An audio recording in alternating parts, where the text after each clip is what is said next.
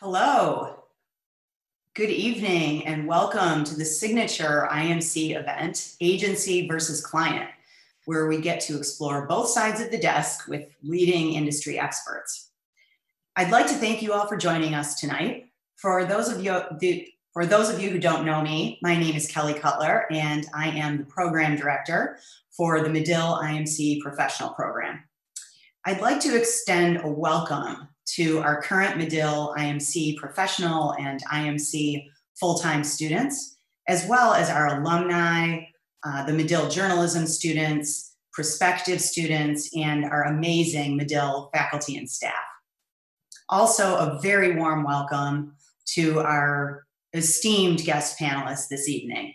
Welcome, Andrew, Beverly, Shivram, and April.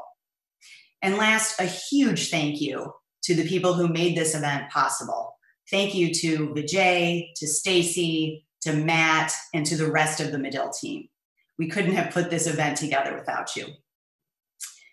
Before we get started, I have just a couple of quick notes.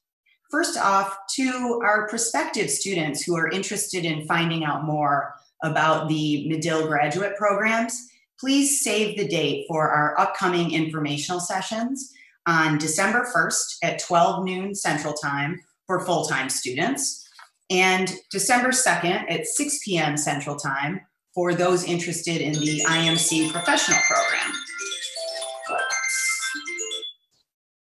Sorry about that. Again, December 2nd at 6 p.m. Central Time for the IMC professional students. More information will be available soon for you about those informational sessions. For our program this evening, we are going to start out with a brief introduction from each of our panelists, and then our keynote speaker, Andrew Swinand of Leo Burnett, will present, which will be followed by a Q&A session with our panel. If you have questions during the event, please feel free to use the Q&A function to enter your questions, and I'll be sure to try and get to all of those questions with our panel during the Q&A section.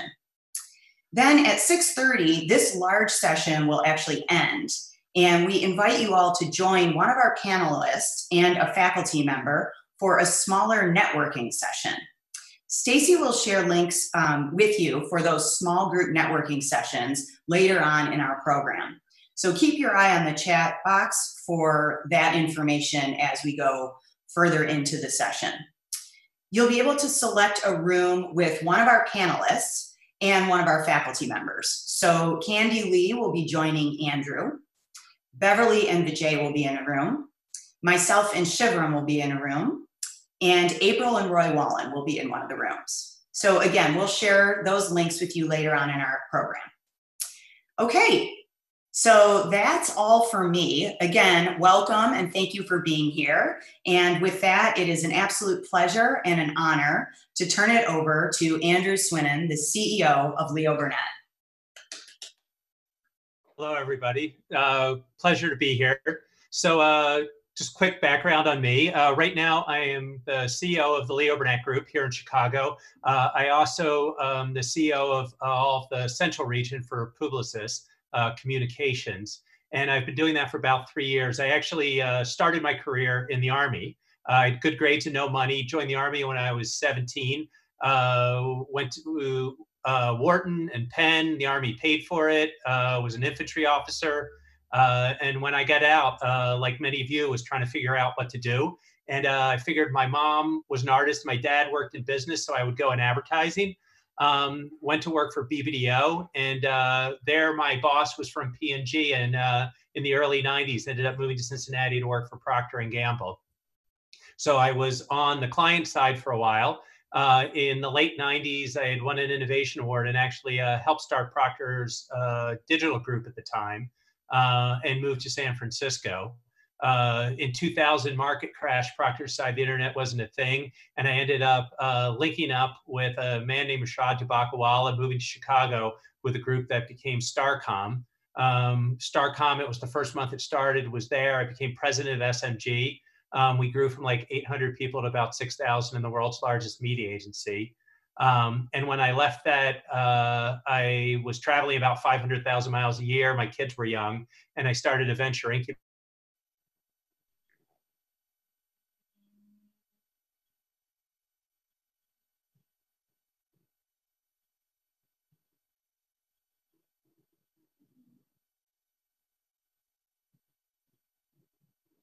about it and share my perspective. So thank you.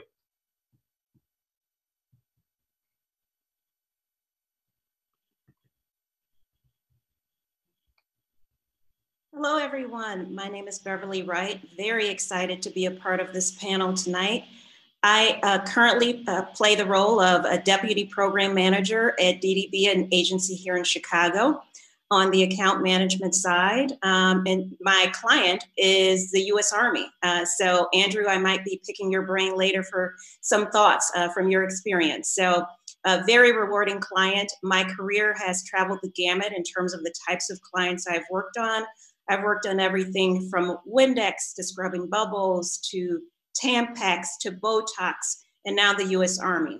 So one thing for sure, this industry is never dull, never boring, and every client in every category offers a very, very unique experience.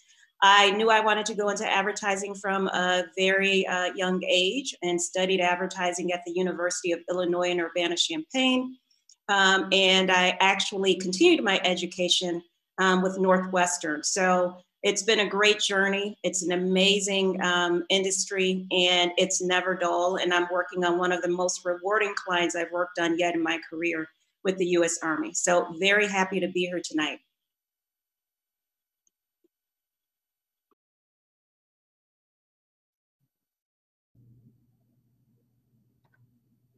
Hi, everyone. I'm Shivram Vaideeswaran, proud Medill alumni, class of 2007. Excited to be with you here today, and thank you for taking the time to listen to us and chat with us. You know, I'm proud to say my journey started at Medill. I was a student here at the IMC program, and I think, you know, Medill has always been ahead of the curve. We were learning about social media and loyalty and segmentation and guest engagement and customizing and personalizing advertising, you know, 13 years ago now, which is crazy to say. And from there, I've actually been within the restaurant industry now for, you know, 13 plus years. I started my career at Taco Bell, working with them both in brand marketing as well as for their domestic team, and then leading international marketing, helping to launch the brand in several countries around the world, including Japan and China and Brazil and Korea and several others. So it was an amazing journey, and then I've been able to take that experience and move into kind of the startup world of restaurants with both Tender Greens and Blaze Pizza.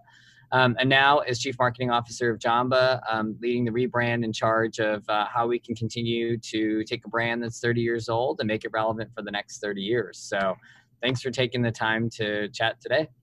And I'm going to pass it over to April. Hello, everyone. I'm April Carlisle. I have connectivity with Andrew, not only because of my Procter Gamble experience, but also I have the opportunity to work at the Leo Burnett Group. So I started my career straight out of college in sales, actually, for Procter Gamble, worked my way up through the ranks. And you heard Andrew talk about how P&G is constantly innovating and coming up with new ways to go to market. And so P&G was actually a pioneer in a field of marketing referred to as shopper marketing, meaning you were marketing your brands in the context of the shopping occasion with our customers. So I was one of the pioneer shopper marketers at Procter & Gamble and eventually led the Center of Excellence for Shopper Marketing at P&G. At the time, I was working with several agencies in Chicago, and I got the desire to flip over to the agency side. So I worked at Leo Burnett Group within ARC, which is the kind of shopper marketing component of Leo Burnett. And I was there for about 5 years. P&G became my client, and so did Coca-Cola, as well as other clients. I led shopper marketing and new business development for ARC while I was there. And then Coca-Cola reached out and asked if I would come and lead shopper marketing for them. So I'm currently leading all of our shopper marketing efforts for Coca-Cola and absolutely loving the experience. And I think I'm taking it back to Andrew. Great. Well, thank you, everybody. I have a little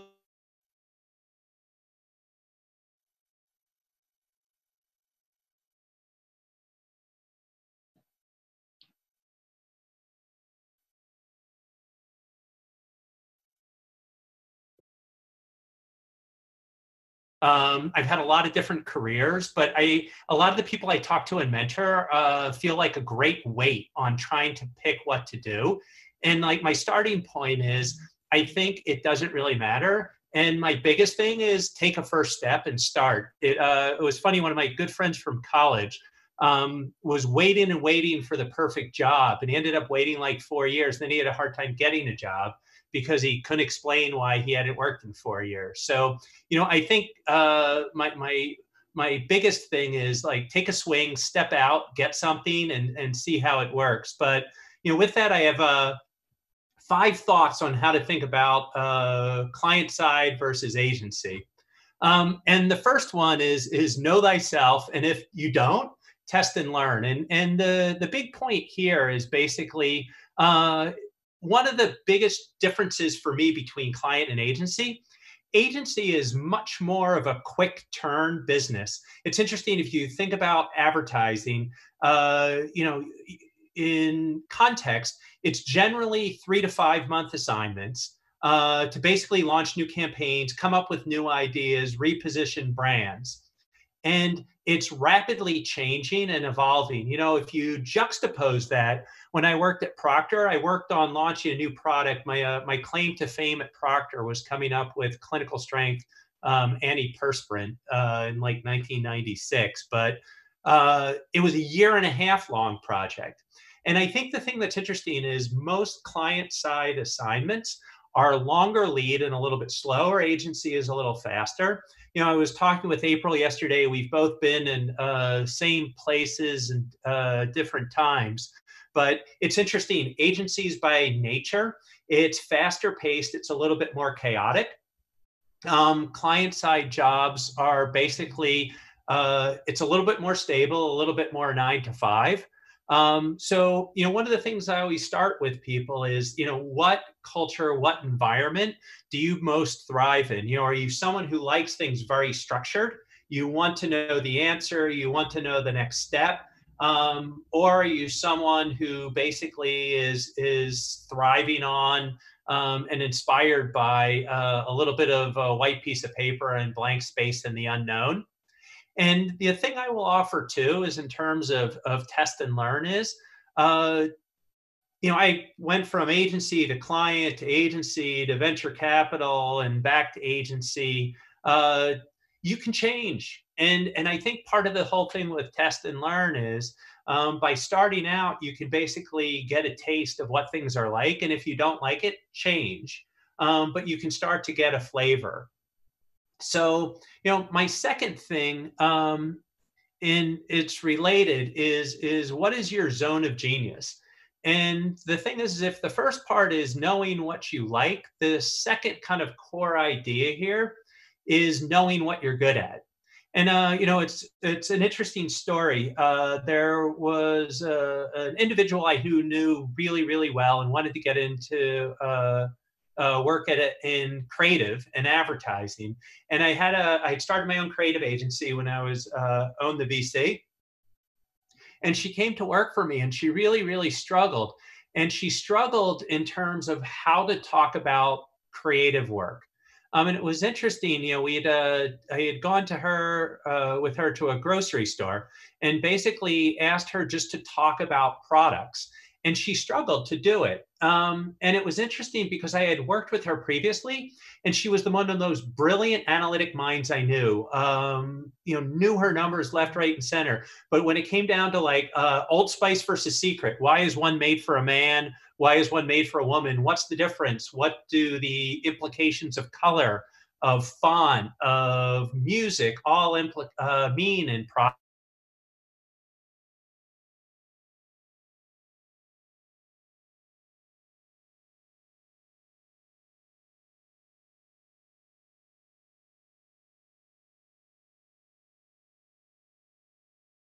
Today's day and age within agencies, you know, there's a lot of digital analytics. There's media agencies, which is much more knowing your numbers. You know, it was interesting when I was president of Starcom, we had a online test that you would take to pre-qualify candidates.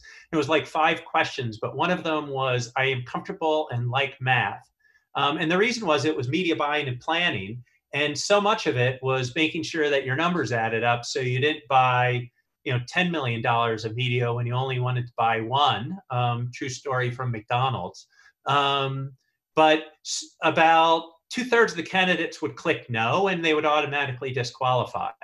And again, for Starcom, accuracy was critically important to what we did.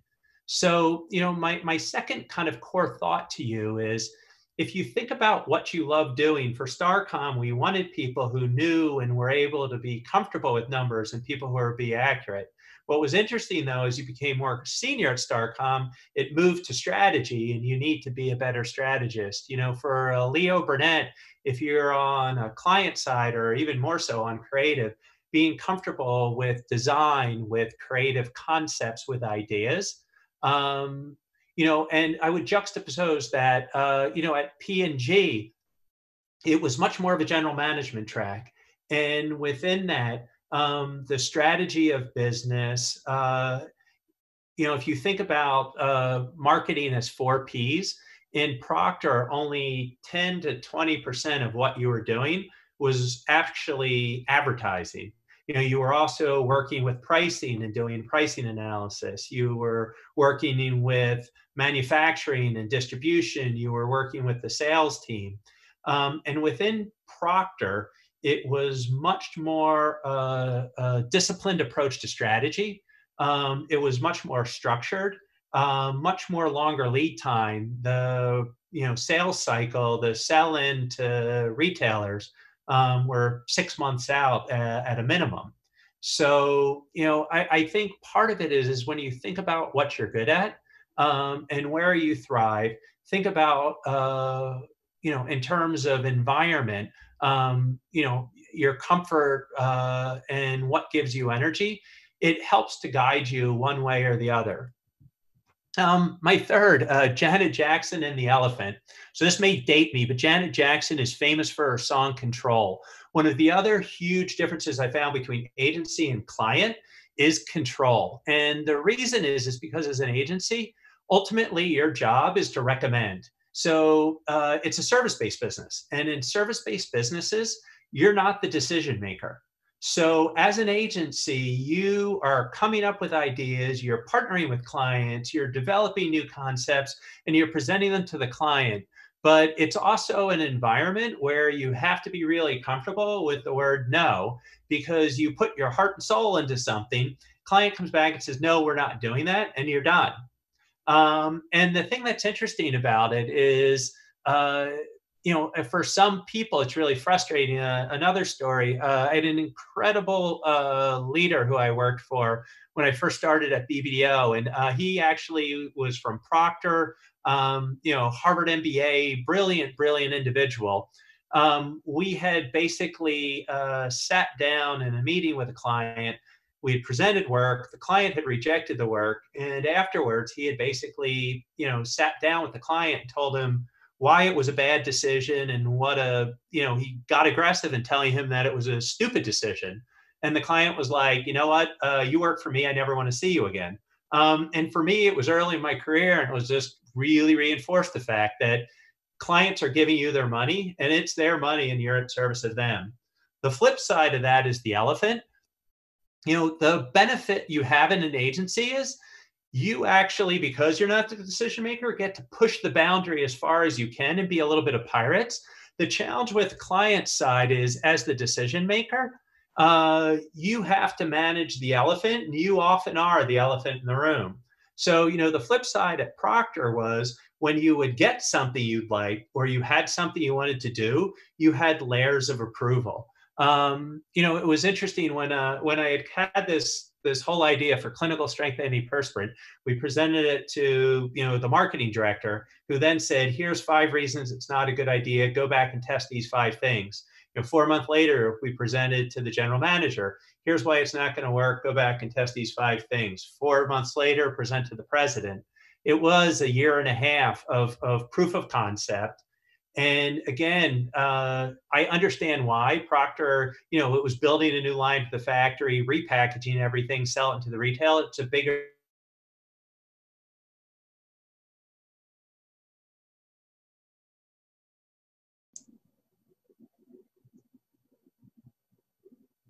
Andrew, we seem to have lost your audio. And the client, you have the control, but you know, I had a boss who said you're always someone's assistant brand manager. You know, and she was the president of the division at the time. You're constantly having to manage the different stakeholders and sell in, and it's a greater degree of managing politics up and down. And again, because you're writing the check and it's a bigger investment.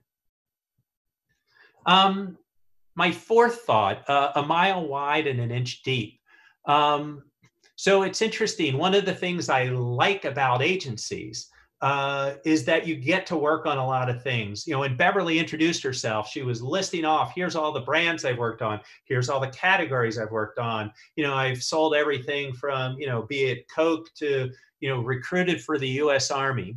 So again, with agencies, you tend to move from account to account much more quickly. You get to see a broader variety of businesses. You get to be exposed to more things. So, you know, it's fun that way. The flip side of it, you know, when I talk about an inch deep, you know, specific to an agency, you are managing one narrow section of what is the marketing universe. So if you think about 4 Ps, promotion and advertising is a small part. You know, as a general manager at a P&G or, you know, a leader at a Taco Bell, you know, you're managing menu, you're managing the pricing, you're managing the look and feel of the store.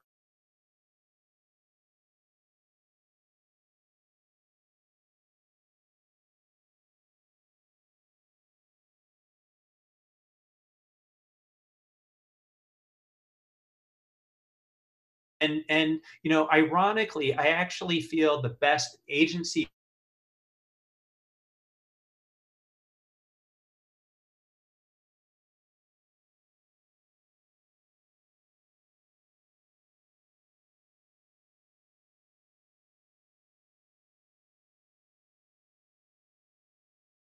best clients are ones who have worked at agencies because they understand how to nurture a creative idea. They understand the power of brand.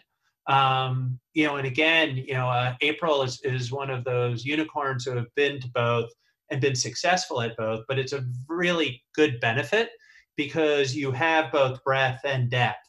But again, it's a trade-off. You know, as an agency, you're going more rapidly on a smaller scope.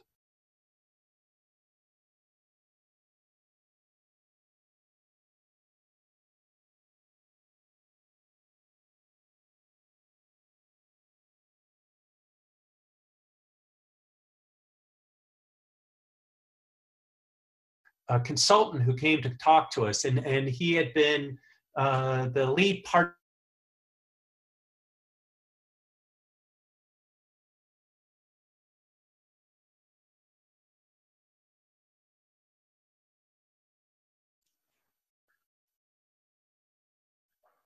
Andrew, we're getting some funky audio. You're kind of going in and out on your audio. Some mornings in India, he would get up, it would be 100 degrees. He said it would just be oppressively hot. And he said, and it was challenging just to motivate yourself to get up and walk across the room.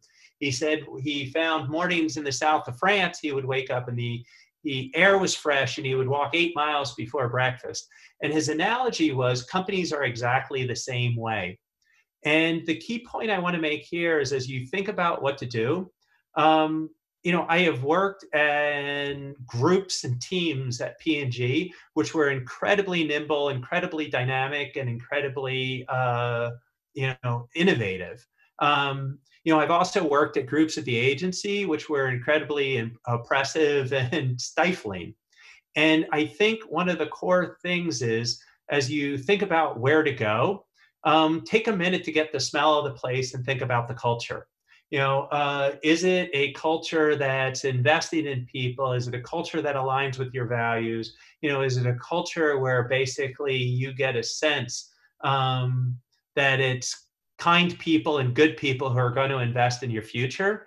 And the reason I share that is if I had to pinpoint one thing that has helped me throughout my career and made me successful, it's having a good boss, and a boss who was invested in me, who trained me. I had shared the story. The reason I ended up at Procter is because my boss from BBDO inspired me to go there. One of my mentors, Renetta McCann, got a Lifetime Achievement Award yesterday. But again, Renetta basically investing in my future. Rashad Tabakawala, I've been fortunate to have people who have nurtured me. So, I know for a lot of entry-level jobs, it's harder to pick your boss. But what I would encourage you all, be it agency or client, to spend some time to get the smell of the place and see what their commitment is to their people, to training, and to doing good things. So, with that, wanted to just open the floor for questions for the panel, and I will stop sharing so you can see us all. But would love to hear your thoughts and questions.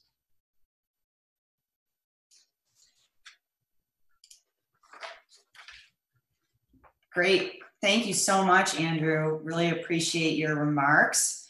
To all of the attendees, please feel free to use the Q&A function on Zoom to submit questions for us. We'd love to take your questions. We've got a few that we're going to go ahead and get started with, but again, feel free to use that function at the bottom of Zoom in the middle there, which has the Q&A button. So first off, quick question, and I think this might be a good one for someone who has made the shift from the agency to the client side. So April, maybe you could take this one to start us off. The question is, what suggestion would you give to someone who only has agency experience and is hoping to shift to the client side? Sure. So, one of the key things that I would say is what you would want to highlight in your agency experience would be the number one is leadership opportunities. Every business is looking for that, but that is so critical on the client side. And as you heard Andrew talk about, the layers of decisions that decision makers within a client, that you need to be a strong leader that can people want to follow you, right?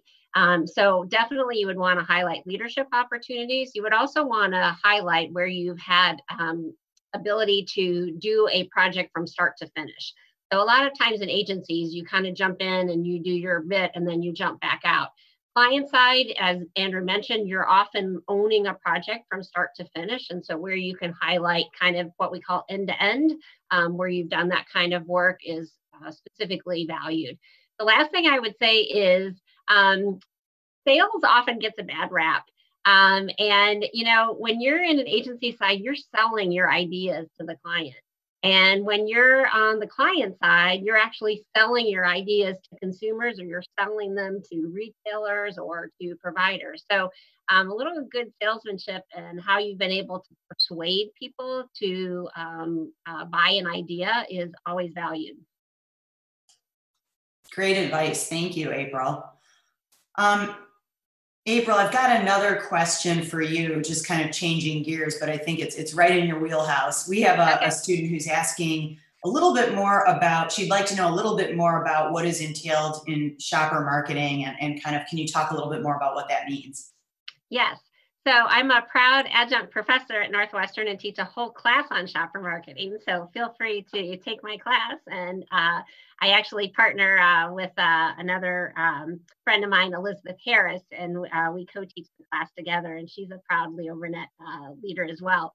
But shopper marketing is literally taking the brand marketing ideas and creative, and how do you put that in the context of when people are in a shopping environment. So if you are at Walgreens, or you are on a Walmart app, or you are on a Walgreens website, or you're at Disney World, it is all about how do you take the brand's equities and how do you pair that with wherever the brand is going to show up in a shopping environment.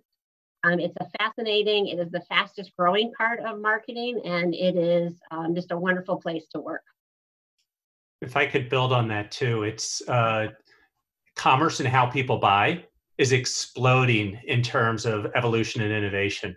You know, if you look at COVID, you know, we have clients who went from 6% to 30%, curbside, online. You know, even the very definition of like how stores are laid out is changing, and shopper marketing is exploding. You know, the analogy I always use, if across the street is too far and tomorrow's too late, what's the price of convenience? You know, and it's fascinating the way things are evolving. You know, Amazon's is going into brick and mortar is going into online. Shopper's the one figuring all that out. Great points. Thank you so much. And actually, that's a great transition to our next question, which is, I think, a good one perhaps for Beverly. And the question is, how has COVID-19 impacted the overall agency culture? Oh, you're on mute, Beverly. Thanks, Kelly. Yeah, it's a great question. There's so much about the agency environment that thrives on community and the creativity that happens when you're together and you're ideating together, solving problems together. And so transitioning to a work from home environment has definitely been different and a challenge, but I think the nature of the creativity in the agency doesn't die because of that. And I think we found ways to connect more so in very deliberate ways. And of course, Zoom, WebEx, Teams has become our friend. But it's really about making sure you have those moments where you can connect outside of just the day-to-day, because what happens is so much happens in the hallways of an agency. It's not just the meetings, it's not just the phone calls, but it's the hallway conversations when you can maybe tackle an issue or pull someone aside in a conference room and address it. And I think to manufacture that when you're all working from home takes a lot of effort. And sometimes it's just about setting time on calendar with your team just to connect, not necessarily about the project, but just to connect as people as a virtual happy hour and not focus on anything that's work related. But it's critical that you maintain connection, because what makes the engine of an agency work is that collaboration. And so all of the things that you have to do to go to the extremes to make sure that's manufactured in this environment of COVID and work from home is critical, but absolutely essential to the creative process. So it's been an interesting transition, but now we're at a new normal. And what's really interesting is there's lots of conversations about, well, what will the normal be when we actually return to the office? Because now we've gotten in the rhythm of being able to work and blend work stuff with home life. And for some, that's a challenge, but it's become this very natural blend. And I had a person on my team say the most amazing thing about working from home. Even though it presents challenges, that person was able to watch their child take their first steps, something they would have missed if they'd actually been in the office working. So figuring out the positives and working through the negatives has been a critical thing to accomplish, but I think it's going pretty well. Thank you. Yeah, it reminds me a little bit of how I feel about the Medill IMC program. You know, the very similar sort of situation that we're in as well, where we miss seeing each other in the hallways and, you know, the time before and after class and on breaks where we're all able to get together and chat, and, you know, students popping in for office hours. We really miss that, but we've tried to do our very best to replicate those experiences in new and unique ways using the tools that we have. So thank you for that, Beverly. The next one I think would be really good for Shivram, sort of an interesting concept, which maybe you'll have some remarks on. So the question is, I've heard that in order to work on the client side, you have to do your time on the agency side. Any thoughts about that?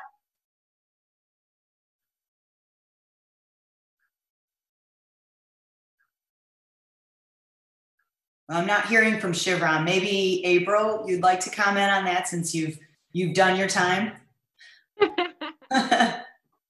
Yeah, you know, I actually pivot back to what Andrew was saying, is there isn't a certain path that you need to take. So if there is a client or a brand that you have passion for, and by the way, that's critical to be on the client side, is that you're a passionate advocate. So I'm proudly wearing my Coca-Cola jacket with my Coca-Cola background and drinking Coca-Cola products. And so it's really important on the client side that you have a passion for the brands that you're representing. And so, no, I don't think it's a requirement. And in fact, I never envisioned that I would be on the agency side. But when an agency leader saw the skills and capabilities, they said, have you ever considered working on the agency side? So it really is about, just start wherever, wherever there's an opportunity. I mean, I actually started in sales, tromping around downtown Chicago, calling on retail stores in the middle of the winter, setting up displays. My mother was, she's like, that sounds like a horrible job. But I loved it. And I loved calling on retail. I mean, I could have never imagined that I would have ended up doing all the work that I've done. So to Andrew's point, like find whatever is available, get going and give it a go, and things will lead their way towards whatever your path is supposed to be. So I think this is a really good follow-up to that, April. And the question is, to what extent is it beneficial to be in-house versus going with an agency in terms of knowing the brand's voice versus having kind of a fresh view, which avoids insular or bubble thinking? Yeah, that's a great question. And a lot of places have both. That's the case at Coca-Cola. We have both in-house resources, and we use agency partners as well. So I don't think one is better or different than the others. I think one of the interesting challenges of being in-house is that sometimes you get blinders on and you're not looking to see what's happening out in the world. You get very comfortable with the work that you think has done the best, that easily everyone will say yes to. And when you bring in a third-party agency partner, they help bring that outside in thinking, they help push you, and they help you think differently. So I don't think there's one that enables more than the other. And I think Coke is not unique in that many companies are looking for a hybrid model of some things being done in-house and some things being done outside. Great, thank you. I think actually this would probably be a good question for Beverly. Again, if I could toss this one over in your direction, if anyone else has thoughts. This is an interesting question. So the question is, I find when working in an agency, the different teams like social media, art, copy, get siloed, which affects the quality of the work for the client. How can agencies avoid that problem and be more collaborative across teams? Yeah, that's a great question. And I think I would say I've been in the industry for quite a while, and I've seen so many evolutions in the industry and how they operate. And right now, integrated marketing is critical to any outcomes. When we're creating ideas now for clients, it starts from a very people-centric lens. And that's one thing that I think unites the client side and the agency side, is at the end of the day, it's customer centricity that has to be at the core. Whatever we do is about ultimately the customer. If it's from an advertising standpoint, from an agency, you want to create communications ecosystems that actually understand how prospects engage. If you're on the client side, whether it's about pricing or whether it's about the in-restaurant experience, it's still all about how do you ultimately appeal to the people and the customer.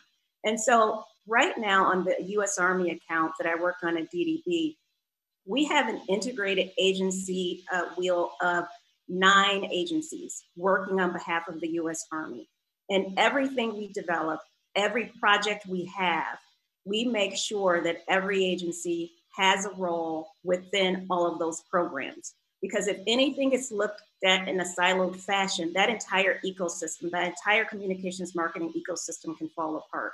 So I think traditionally in the past, it was very much looked at from a standpoint of, let's create the idea, and then let's just understand how that translates to a social media idea or how that translates to relationship marketing. But that's not the way we develop ideas anymore. Ideas are developed from a very customer-centric lens.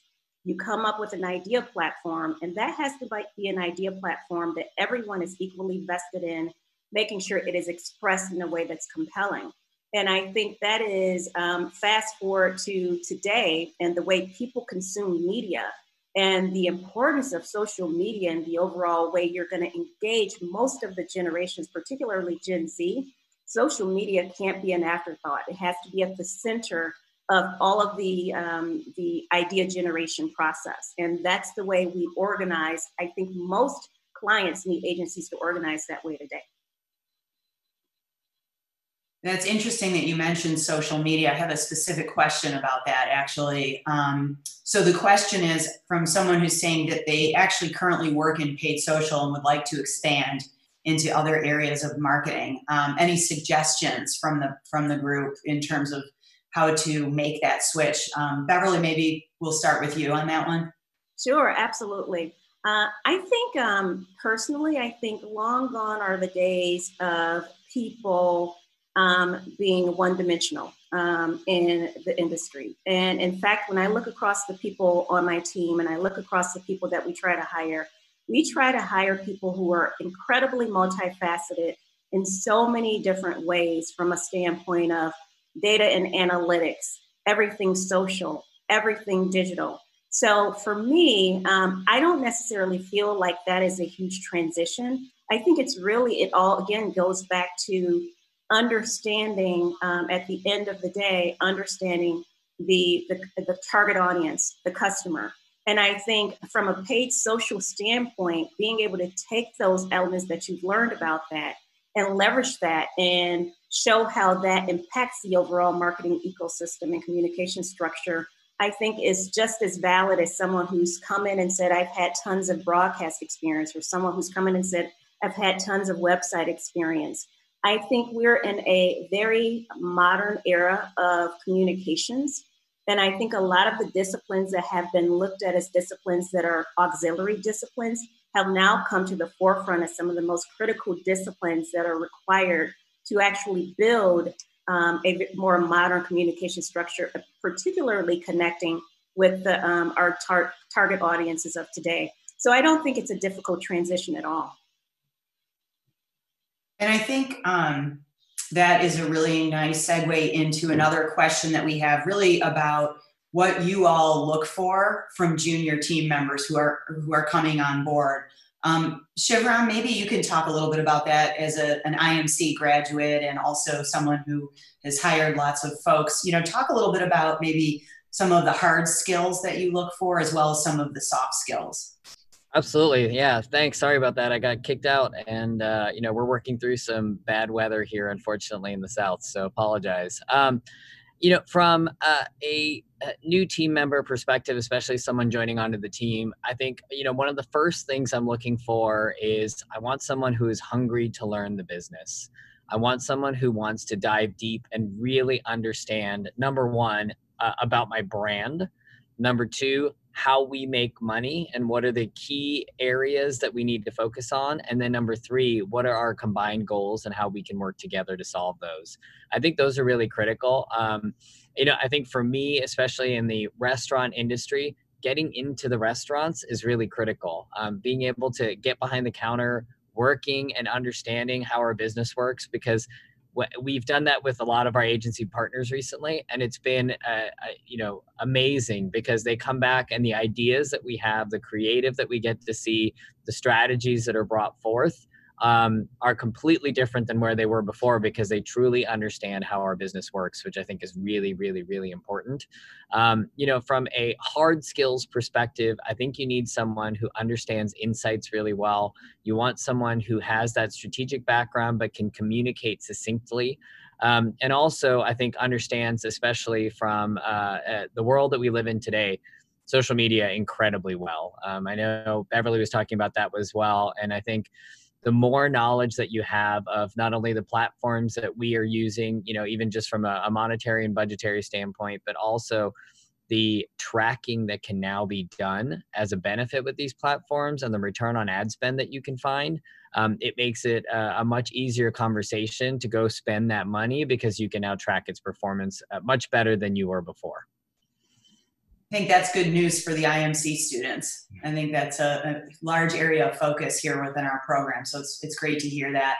I'm just curious, Andrew, do you maybe have anything to add to that in terms of what you look for with hard skills as well as soft skills with more junior employees? Sure. For me, I honestly think for most people starting out, we don't expect people to have every skill or a broad range of experience, because by definition they're new. For me, I think if I had two things to look for, it's curiosity and communications. Curiosity, I feel like so much of marketing, human understanding, analytics, all of it is like a curiosity to understand what's going on in the world. It's interesting. I can't tell you how many people send me emails saying I would love to work for Leo Burnett. And some of these people, you do an informational interview, you say, well, why do you want to work for Leo Burnett? Like, tell me one ad you like that we've done, and they can't think of one. And I always wonder, like, you say you love Leo Burnett, you can't think of a single ad that we've done. They're all over our website. But so for me, like, curiosity. My second is communications. It's so many of the soft skills, but sending thank you notes, following up. I feel like if you have someone who's curious, who's a good communicator, I can teach them, all of the software skills, social. You can teach them shopper. To April's example, like no one knows shopper marketing when they start, but if you're curious and you're a hustler, you can teach them. So, for me, I think, it's people who have done their homework and are curious and know a little bit about what it is we're doing, know thyself, and then who communicate well and say, like, this is why I want to work here, and have good discipline, hygiene on follow-up, and all the little things that say I have discipline and rigor in how I approach the job interview, and therefore I'm going to do well with your clients and customers. Curiosity and communication. I like that. Easy to remember. A true marketer. So Shivram, I want to go back to you real quick as a quick follow-up. So you've outlined some important skills and some things that students should be thinking about. How can they best demonstrate that? How do they put their best foot forward in order to actually land the job? I think in order to land the job, a big part of it is going to be, one, I think during the interview process, being able to understand what the role is that they're looking for, and then what are those skills that they have had in the past that are transferable. I think a lot of folks, especially from the IMC world, may be coming from different parts of business, different parts of marketing. And if they're moving in or making a career transition, you may not have that direct skill that someone is looking for, but making sure that you can go back through and understand how I can translate some of the work that I've done from either a management perspective, a creative perspective, an insights perspective, into something that this new role is looking for, I think is critical, because that way you're having a great conversation about how you can take that skill and bring it into a new light, but also that you can then learn on how to do something exactly the way it needs to be done at that organization. I had worked in finance for a couple of years. And so coming into IMC and leaving IMC, I needed to take the skills that I had that were probably more general project management based and translate those to how am I going to take not only what I've learned at IMC, but then the work experience that I've had in the past and move that into a role of brand management. So being able to combine those, I think will be really important. That's great. Yeah. And we encourage our IMC students to gather all the work product that they put together throughout their time in this program and create a portfolio. So I think that's also a good reminder for students to capture the work that they're doing in this program, because it's incredibly high level and very valuable. So just a note there. And I was going to say one thing there is just I think we did a lot of client projects, and I think if that's still part of the IMC curriculum today, those client projects were super helpful. Because you were able to have real world experience that I really appreciated, that you could take and say, well, here's actually what we've done for some of these Fortune 500 major companies. So not only are you taking that experience from your past, but also what you're doing in the program. So you can show those tangible results. Yeah, I definitely agree. And students are delivering really quality outputs here in this program. Question for you, April, about something you mentioned earlier. You talked about when you're on the agency side, you get to, sort of work on a lot of different things, and it sort of keeps it exciting. when you move over to the client side, how do you keep it interesting? And also, are there more or less opportunities for career growth? So sort of a two-parted question. Yeah, so to keep it interesting on the client side, one of the ways to do that is to move around within the organization. So as I mentioned, I started out in sales at Procter Gamble, and then I moved into marketing, and then I moved into shopper marketing. People from P&G start in engineering and they move into marketing, believe it or not. So what you do more versus in an agency, you tend to be in a vertical, you're in creative, or you're in account, or you're in strategy. Client side, you have the opportunity to work on all different facets, usually, of the business. And the more opportunities you have to work across different parts of the organization, that enables you to be, as Andrew said, kind of a general manager. And that's typically what you're trained to be, is more of a general manager when you're on the client side. But I would also say, I mean, leading shopper marketing, I work across our entire portfolio of brands. So everyone, of course, knows, Coca-Cola, but, I also work on Smart Water, and I work on Dunkin' Donuts ready to drink coffee, and I work on Diet Coke, which is my favorite. I work on Powerade, I work on Gold Peak Tea. And so every one of those brands has its own personality, its own way that it goes to market. And selling ready to drink coffee is very different than selling sparkling water. So, and even at P&G, I worked on everything from baby care to feminine protection to beauty to health. So client side, you get lots of opportunities to do work and keep it interesting. Those are great examples. Thank you for sharing. Mm-hmm. So interesting question about sort of creativity. And this is a good one for probably everyone on the panel, but I think maybe I'll throw this to you, Beverly, because you've mentioned early on, about some of the different products and different accounts and projects that you've worked on. What job have you had in your career that was the most creative, or what was your favorite campaign that you worked on, and why? Wow, favorite campaign. I might get in trouble if I pick, so I need to think very thoughtfully about this. I've had a lot of wonderful campaigns. I'll kind of give two examples. One is the current example for the U.S. Army. We launched a new campaign right around last November, and it's called the What's Your Warrior campaign. And the reason that was a super exciting campaign is when people think about the U.S. Army, they tend to think about boots on the ground, combat, and war. And they also see, of course, the media has a great influence on that perceptually as well. And I think one of the most illuminating things that I've learned since being working on the U.S. Army is that the U.S. Army is full of some of the most versatile and adaptable, skilled people in different areas.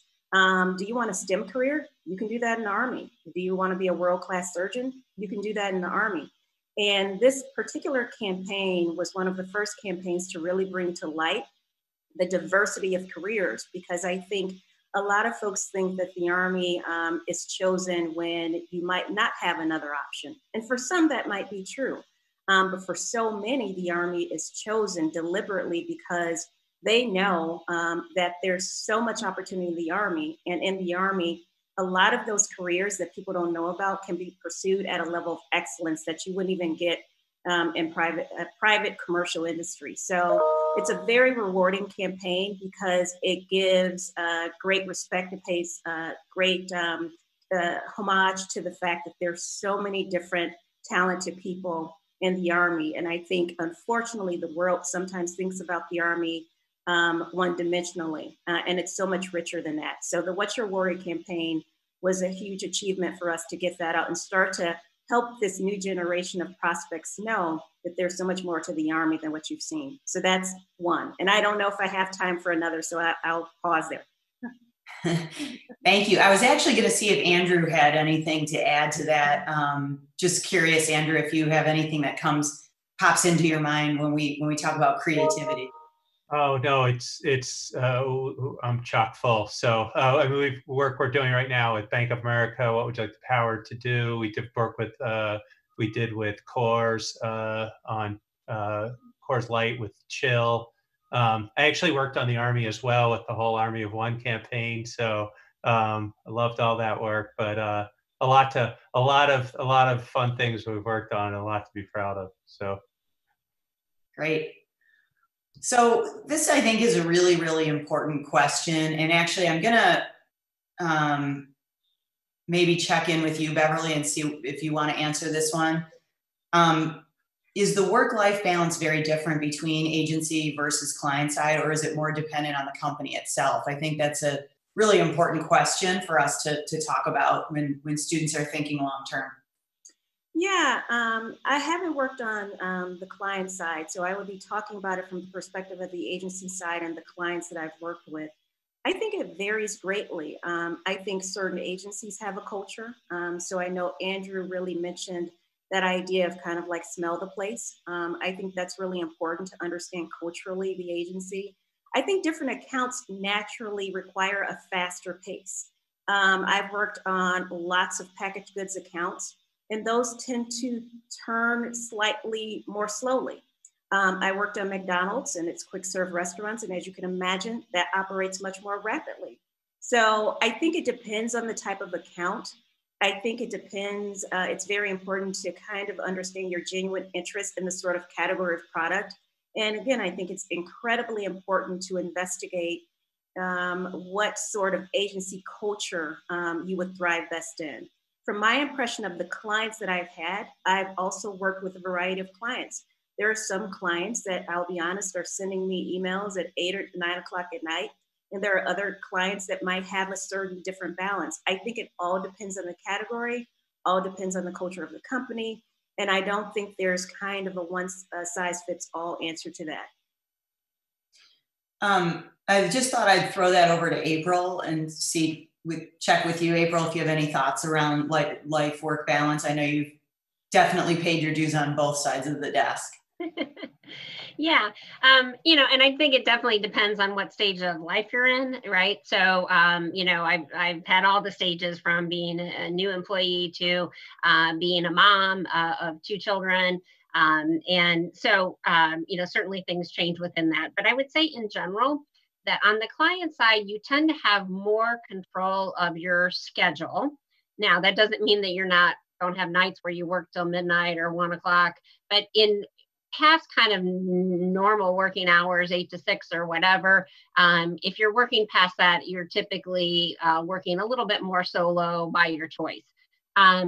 Versus the agency side, my experience was it was a little more, I don't know, volatile is the right word, but, there was a lot of ups and downs. And when I had the great opportunity to work on new business development, there's nothing better than, being up till 2 in the morning and the juices are flowing. And so, and you're more at the mercy of the client's schedule of when their deliverables are due. So, but, there's plenty of people that work in the agency side and are able to manage within, working hours. But I also think that, people have different times when they're most, when their best work comes out. So there are people on the client side that work at 2 in the morning because that's when they work best, right? There's people on the agency side that, don't even come in till 10 and work till 2 a.m. because that's when they work best. So the more your employer is flexible, and I think what's happened during COVID has certainly enabled that, to let people work when their brain is able to work. Thank you. Yeah. That's great. And I do want to ask one last question before we go to our breakout sessions. I think it's an important one. And actually, Shivram, I'd like to throw this one to you, if that's okay. From a client perspective, what makes for an ideal agency relationship? I think a couple things. One is a shared vision and common values and goals. I think being able to understand, especially when you're on that kind of hunt and search for a new agency, finding an agency that has the same vision as you, I think, and the same values as you is really important. And I think it's been a very helpful process as we move along. I think the second thing in terms of having like that great agency is from a marketing perspective, I got to give you good stuff to work with as a brand and a good client. And so making sure that we have that great relationship so that I can provide good content, but also have that pushback in terms of like, I can't do anything with this. And so when you've got a great relationship that allows for that push and pull, that I think makes it a much more robust conversation and then leads to much stronger, better work. And how do you do that? Are there certain questions that you're thinking about, or can you walk us through sort of what your thought process is? Yeah, I think, the questions that come to mind to me when you're working with a new agency there is one, I hope that you're going to bring me work or bring me something that's going to either scare me or shock me, depending on the type of phase of business that I'm in today. If I'm in that growth phase or if I'm in that turnaround phase, I want you to bring me work that's going to be a little bit more boundary pushing in terms of the content. And I think the questions that I need to ask are, one, do you understand my business and what we're trying to do? Two, what are the areas that you're most focused on and where can we make sure that we have the best partnership together? And then I think three, what's the information that I can provide to you to make this the most successful partnership? And I think that's such a great way to frame it, that it's a partnership. It's not, just a vendor that you're pulling in. I think sometimes the best relationships between clients and agencies happen when there is that partnership in place. So I think that's a really great place for us to pause. I could go on all night. We have a lot of great questions, and the panel, you guys have been fantastic. For all of the attendees, I know we were not able to get to all of your questions. We have so many great questions, but please take your questions with you and select one of the Zoom networking rooms that we have listed in the chat. So again, Shivram and myself will be in one room. Beverly will be joining Vijay in a room. Andrew and Candy Lee will be in a room.